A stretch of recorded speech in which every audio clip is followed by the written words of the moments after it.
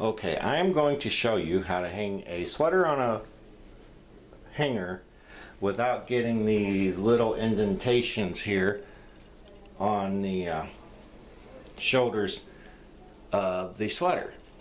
First of all, you take the sweater, fold it in half like so. Then you lay it down like so on the table. Then you get your hanger. Lay the hanger right about here between the arm and the body of the sweater. Kind of straighten the collar if you have a big collar.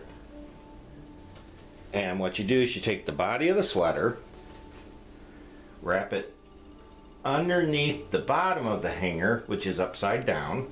Bottom of the hanger is upside down. Do that.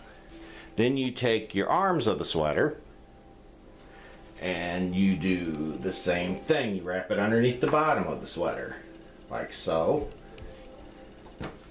And then presto, you have your sweater on a hanger. You don't get the indentations on the shoulders, and it saves room in your dresser. I hope you like this little tip. There you go. Thank you.